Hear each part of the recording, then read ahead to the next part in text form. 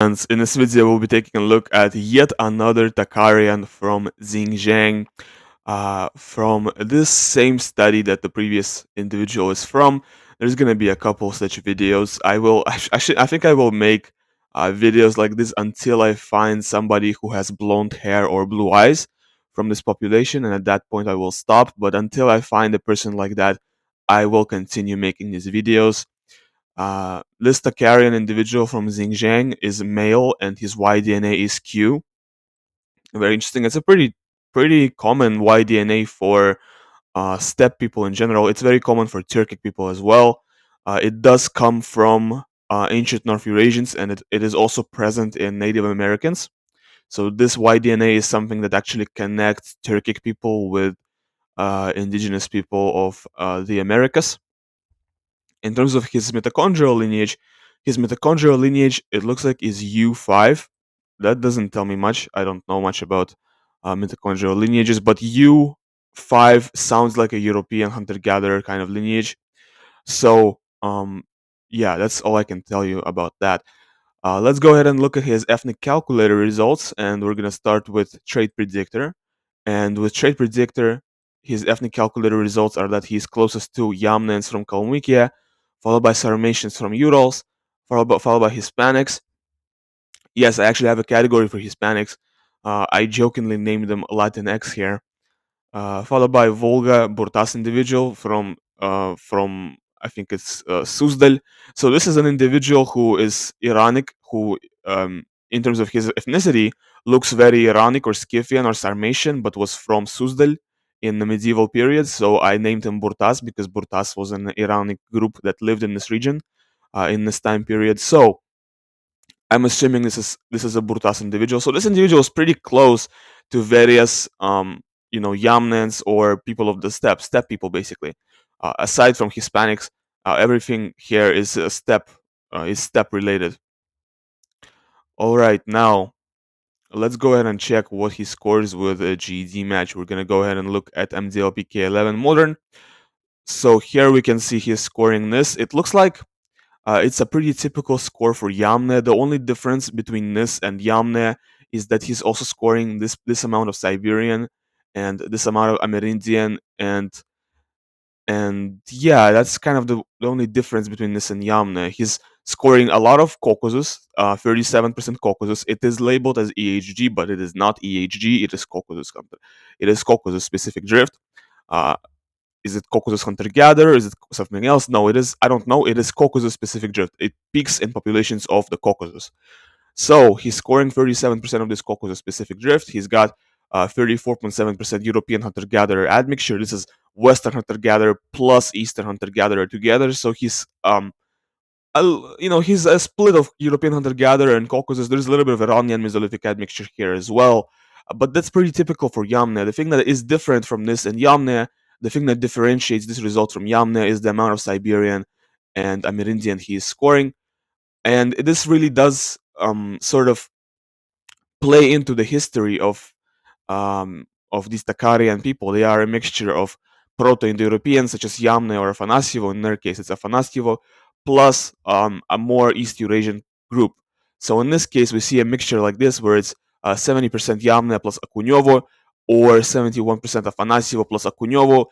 In this oracle, there is no reference for West Siberian hunter-gatherers or Tarim mummies, right? There is no reference for these people. But if there was, this individual would be scoring Afanasyevo plus Tarim or Samara plus Tarim. In this case, Akunyovo is sort of being like a proxy for that. Akunyovo is acting as a proxy for the Tarim admixture. All right. What about Eurogenes K13? This is what he scores with Eurogenes K13. Very interesting result. Kind of similar to Yamnans as well. The difference, once again, between this and Yamna is the amount of Siberian and Amerindian, and he is scoring. By the way, look at the 9.9% South Asian. This is also pretty much in line with what Yamna would score. But I think Yamna in general would score around 6% from the videos I've done on them. I expect to see around 6% South Asian in Yamnan case. And there is also more West Asian in Yamnans. So this individual is a little bit less West Asian, than Yamnans, a little bit more South Asian, and also much more Siberian and Amerindian. Looking at the oracle, he is closest to Tatars, Chuvash, and Erzya, various groups of the Volga-Ural region, and he's actually getting more or less a mixture of Erzya plus Tajik, or Erzya plus Afghan, or Chuvash plus Kalash. So basically, like a mixture of modern Northeast European plus modern South Central Asian. Although the distance here is pretty high, so it's not a particularly precise model, not a particularly precise fit for him. Let's go ahead and look at his Noshacot results, what he looks like. So as you can see with the Noshacot results, his eye color is pretty dark. Definitely very dark eye color. He's scoring 50% likelihood of brown eyes, 36% likelihood of darkest brown eyes. So his eye color is pretty much between brown and darkest brown. There is a slight chance of hazel eyes for him, but it's a small possibility. For hair color prediction, it looks like he's got black hair, definitely very dark color hair, 99% likelihood of black hair, pretty much 0% likelihood of any other hair color. And you can see on the graphic here, it displays sort of the gradient of hair that this individual might have had. Um, for skin color, it looks like he's got lightest brown or dark brown skin, so definitely very dark in terms of skin color as well. If you look at the gradient is pretty dark overall as well. For hair texture, it looks like he's got straight hair, okay? And for coloring related variants, he does not have BEH2 or BEH3 or BEH1, so he's definitely very dark. No BEH1, no BEH2, no BEH3. Very dark in terms of color. He does not have derived variants in SLC45A2, so also darker color of eyes, hair, and skin. And he actually does have heterozygous genotype in this variation of ASIP, so intermediate color of skin. In terms of this variation of ASIP does play a pretty big role in skin tone. In this calculation and in statistical data is suggesting that it does play a big role in skin tone as well. Him having a heterozygous genotype here means he's a little bit darker than the average Eurasian, because the average Eurasian has two light color variants in this variation.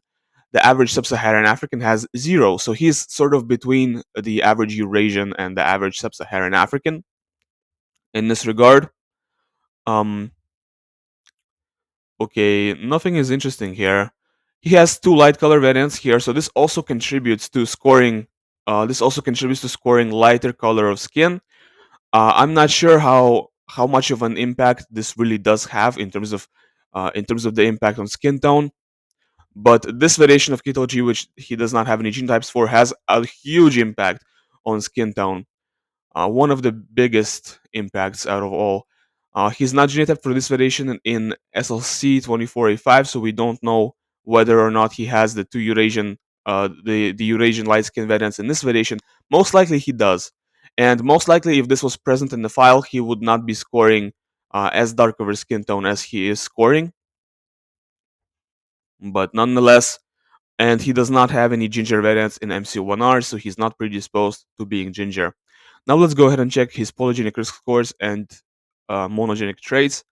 So for the polygenic risk scores, it looks like he is scoring a slightly below average score for schizophrenia, a below average score for type 2 diabetes, a slightly above average score for Alzheimer's, a slightly below average score for multiple sclerosis.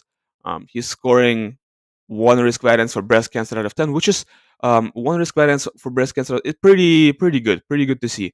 3 out of 14 for testicular cancer, once again, pretty good to see. 1 out of 10 for celiac disease, pretty good to see. 0 for GSS out of 10, very good to see once again. 2 for Crohn's out of 20, really good to see. Riefenstein's, nothing was found here, so it's not a very high quality file, as you can tell.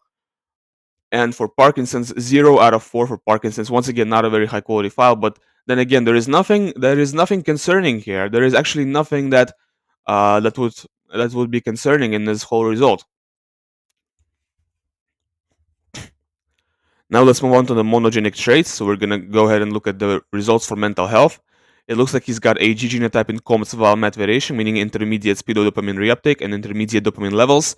But he's got Warrior genotype in MAOA, so overall he's probably more Warrior than Warrior. He's got slower breakdown of dopamine, therefore higher dopamine levels in the brain, and certain advantages in attention and motivation tasks. Okay, that's actually a very European. That's a that's a very European genotype to have. Stereotypically European. He also has another stereotypically European genotype, which is this variation. His genotype in this variation, he's got AA here, which means two derived no-go learner variants at the reduced pro-frequency in pro, which means a significant reduction in the number of dopamine D2 receptor sites in the brain, a reduction in the risk of schizophrenia, and an increased likelihood of no-go learning. The A allele here is most common in Europeans, and it's actually really uncommon everywhere else. He does not have the A1 allele and TAC1, which is really good to see. So a typical genotype for most humans, which leads to slightly higher number of dopamine D2 receptor sites in the brain and slightly lower risk of ADHD and alcoholism in comparison to the A1 allele. If he had one A1 allele or two A1 alleles, he would have a significant decrease in the number of dopamine D2 receptor sites in the brain and a significant increase in the odds of stuff like ADHD, alcoholism, Parkinson's. Um, it looks like he also does not have long form 5-HTTLPR, so he's got short form 5-HTTLPR and um, average odds of depression, slightly higher odds of depression. For autism, we're going to skip that. For DDC, we skip. For lactose persistence, it looks like he does not carry any derived variants for European lactose persistence. If you took an ancestry test, they would say, hey, you are lactose intolerant. For OXTR and empathy gene, it looks like he's got this genotype, which is associated with an increased OXTR expression and higher levels of empathy. These two, I don't really want to talk about them because I don't know how reliable they are. There's this one, and there's another one that I typically place on top. But in this case, this individual doesn't have a genotype for it, so we're gonna go with his genotype here because these are the variants I know that I've researched, and these are just kind of like from Encyclopedia that I don't really know much about. For diabetes, it looks like this individual does not have type 1 diabetes. All right. For hemochromatosis, it looks like he does not carry any risk variants for hemochromatosis. Really good to see. No Celtic curse. Um, for Alzheimer's, it looks like no risk variants in APOE. However, he's heterozygous here, which actually leads to a slightly increased risk of Alzheimer's. Very interesting. For multiple sclerosis, no risk variants in HLA. Really good to see. We're going to skip cardiovascular. For myopia, he's got two alleles that protect against myopia. Um, okay, for miscellaneous section, no micropenis. Really good to see. Mix of muscle types, likely more sprinter than endurance athlete. No fat gene variants in FTOs RS9939609, so no predisposition to being overweight. No variants for increased pain sensitivity in SCN9A. And in EDAR, very interesting genotype. This individual actually has heterozygous genotype in this variation of EDAR. This is the main variation in EDAR that typically people refer to. So he actually has heterozygous genotype here, which means either partial or full East Asian ancestry. And in case of him, we do know he has some East Asian ancestry. Not a lot, but he does have some. And it means most likely he has shovel-shaped ancestors and other East Asian facial traits, such as straighter hair and thicker skin. There's a difference in skin texture as well. EDAR plays a role in a lot of things. For drug response, it looks like this individual. We're gonna skip that. I don't care. For albinism, no albinism. Okay. For familiar Mediterranean fever, no risk variance for that. For MTHFR panel, it looks like he's got lower odds of various health issues. Very typical stuff. For cancers, 6 times reduced risk of testicular cancer. Okay, definitely does not have testicular cancer. Really good to see. Reduced testicular cancer risk for men in this variation as well. So definitely really protective genotype against various types of testicular cancer. For leukemia, it looks like there's one genotype which increases the risk of leukemia and one genotype which reduces it. So overall, I'd say it's pretty good. For rare diseases panel, it looks like no von Gerg's disease, no GSS, and this genotype which leads to it's a common genotype, but it leads to high risk for certain autoimmune diseases such as Addison's or type 1 diabetes. For celiac disease panel, it looks like there is really no risk variants in HLA, which are by far the most important ones. There is one risk variant here, but I think it's pretty common. For allergies, with nothing here, nothing was genotyped. For AR panel, nothing was genotyped. For Crohn's, typical lower risk of Crohn's. Okay. For Canavan syndrome, it looks like nothing was genotyped for this either. For HIV, there is only one genotype, and it's this one. No risk variants in this variation. I don't remember what gene it is, but It's really unfortunate that so much of the important stuff that I typically look for is just absent from this file. It's not a very high quality file, as you can see. For muscular dystrophy, zero risk variance for Duchenne muscular dystrophy, zero risk variance here, and found 0 out of 0 for ADL. So unfortunately, yeah, it's just not a very good file. Um, I'm trying to spawn content out of nowhere, but there isn't really much to talk about. So it looks like there isn't just not much to talk about this file, aside from what I already did. So thanks for watching my video until the end. Leave a like and subscribe if you enjoyed it. Um, you can download this file in 23andMe format from link which is in the description of the video. And leave a like and subscribe if you enjoyed my content. Goodbye.